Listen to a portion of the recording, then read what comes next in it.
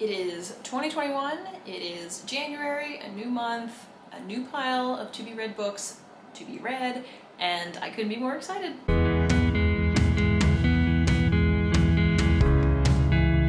Hey friends, I'm Courtney and welcome to The Incessant Bookworm. If you haven't already seen it, I suggest watching the Downbound Books bookstore tour I did before the end of 2020. So this is a bookstore really close to where I live in Cincinnati in the North Side neighborhood. Very eclectic, very cute, small space, but a lot of energy and a lot of fun. Also, feel free to head over to my Instagram and my Twitter accounts where I post a little bit more frequently, more so than just these videos on YouTube, which are once a week.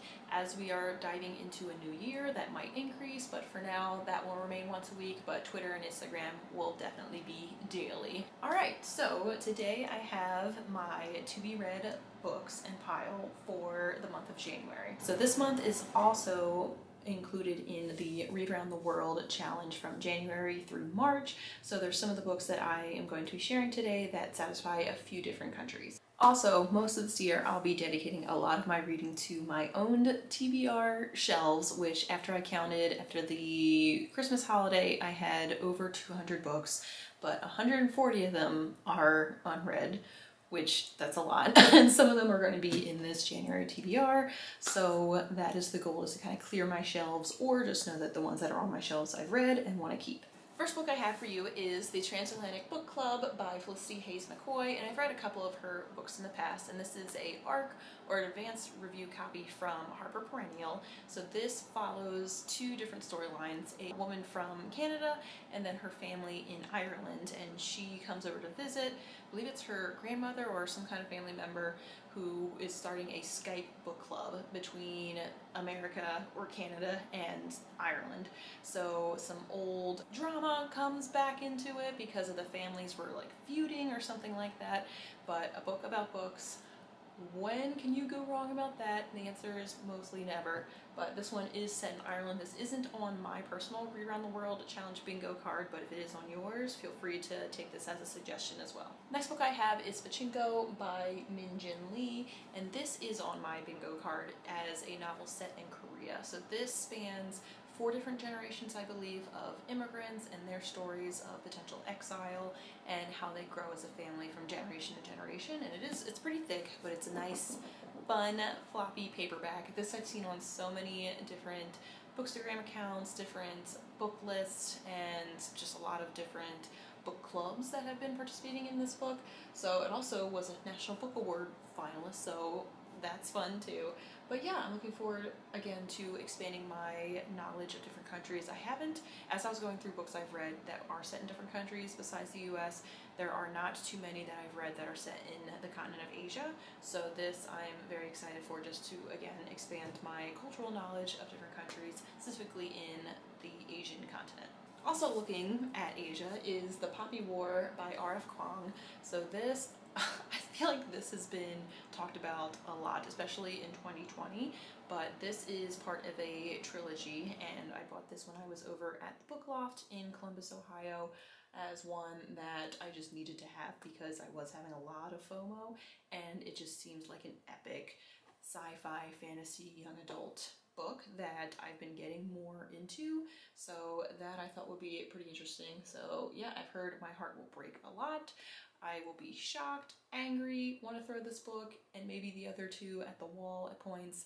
I thought about doing a reading vlog for this one, but I feel like that's been overdone, but I'm definitely going to write a review about it and hopefully continue the trilogy if I like this one. Next is We Can Only Save Ourselves by Alison Wisdom, and this was also an ARC sent over from Harper Perennial.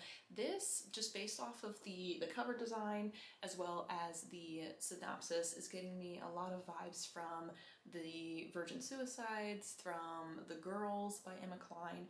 Has a little bit to do with like a cult following where this girl runs off with this guy to some kind of bungalow, and then there's these other young girls there too that are coming from all different walks of life, and they're trying to figure out what the heck's going on. So there's a lot of intrigue with that. I have read The Virgin Suicides and The Girls, and it's just odd. I don't know how else to describe it, but I thought this would be an interesting, unique one to start the year with too.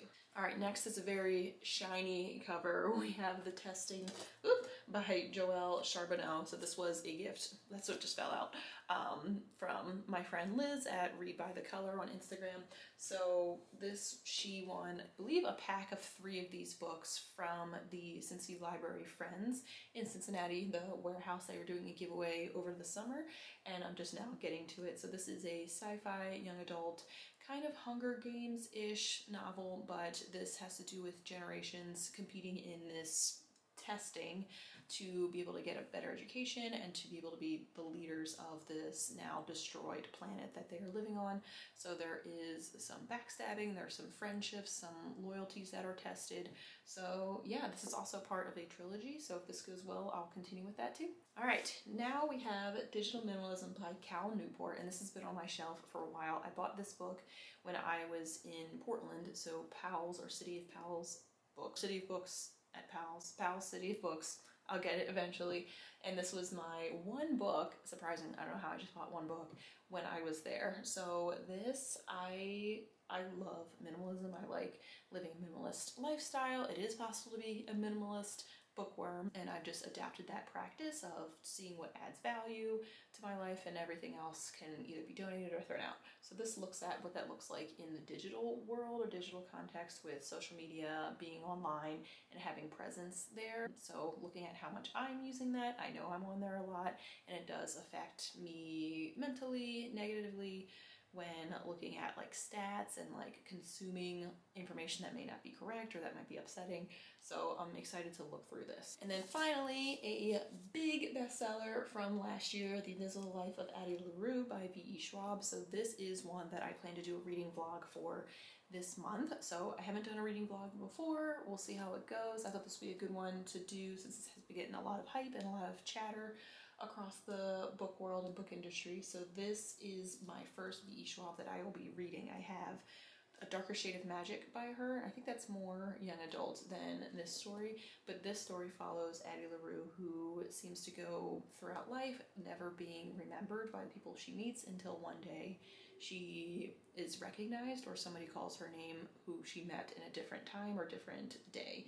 So that I thought could be pretty interesting. I thought that a lot of people have rated this very highly and have said it's brilliant, and I've heard a lot about V.E. Schwab's work being called brilliant, so this will be my first of hers and hopefully the first of many. This month will also be my first month starting the Always Fully Booked planner from Little Inklings Designs.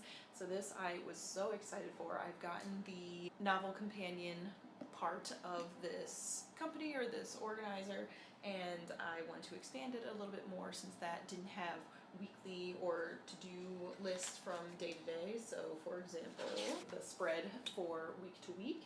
So I wanted to have that in there to have my to-do list, but thought I'd show you a little bit of what I have. I need to fill this in, but for the January TBR, I've started a little bit. I'm trying to work on my calligraphy skills. This took me like 25 minutes just to write the title and the title of the page and the name of one book.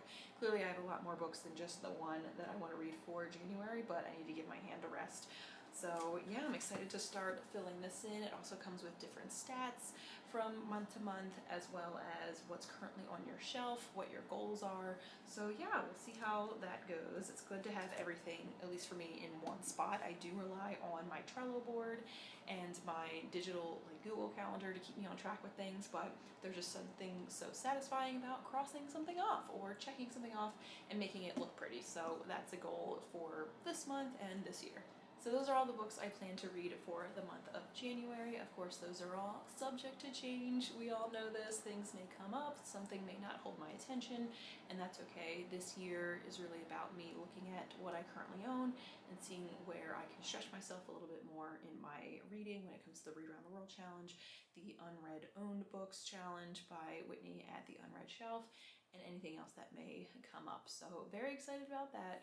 Excited to see what you all have chosen to read for the month of January. Feel free to comment below with any that you're interested in or you plan to read, or any of the ones that I've talked about that you've read and you want to give me some, not spoilers, but like heads up, or you're gonna love it, whatever. So that would be really helpful. Thank you so much for watching this video. If you liked it, please give it a thumbs up or comment down below. Feel free to subscribe if you aren't already following for more videos like this and more bookstore tours that I'll be doing throughout the year, reading blogs, some fun like listicles or booklets and other kind of things like that. I might try to do a weekly reading vlog, not every week, that defeats the whole purpose of calling it a weekly reading vlog, but I don't know, I want to do something more present or going more into like the life of a book blogger or bookstagrammer or book vlogger, so kind of behind the scenes a little bit. So maybe I'll do that. If that's of interest, please let me know. If not, I'll move on to something else. That is fine, but I want to make good content, be excited about what I put out there, also stretch myself in my confidence and my skill set when it comes to making videos. So some of the little goals I have there. I'll list the link below of other goals I have for the year. I wrote a blog post about it. So just excited for a new year. Hoping 2021 is great, better than last year. We're able to do a lot more things that we weren't able to in 2020. If you'd like to support me in a different kind of way, I have my Ko-fi and Amazon wish lists listed below in the descriptions as well. And yeah, I hope you all have a great start of the year, great start to January, a great reading month, and I will catch you all later. Happy reading!